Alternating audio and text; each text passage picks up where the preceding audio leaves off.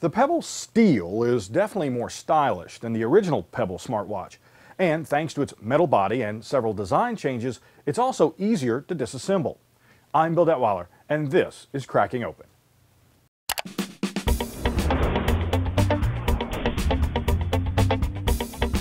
The Pebble Steel is a clear step up from the original Pebble watch in both design and construction.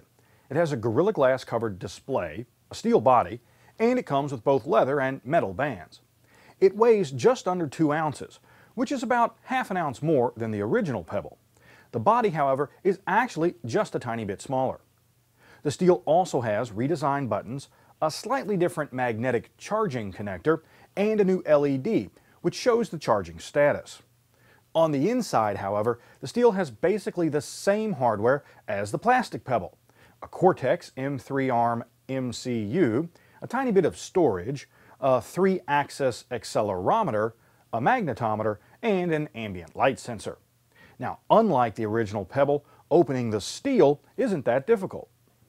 First, remove the 4 Torx T4 screws on the back cover.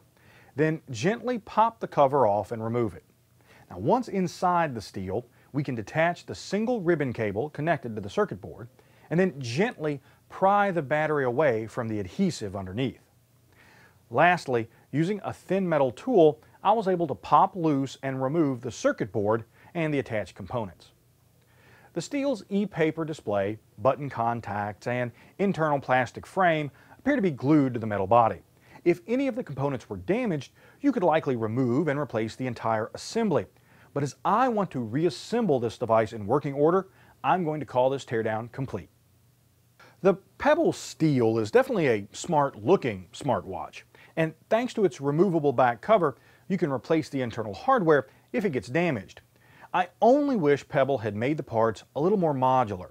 Now, doing this would have made it possible for Steel owners to upgrade their watches as new hardware was released, instead of having to toss out their entire $250 watch. Now, for more information on the Steel, including real-world tests, check out the full CNET review. To see more teardown photos and read my full hardware analysis, go to techrepublic.com/crackingopen.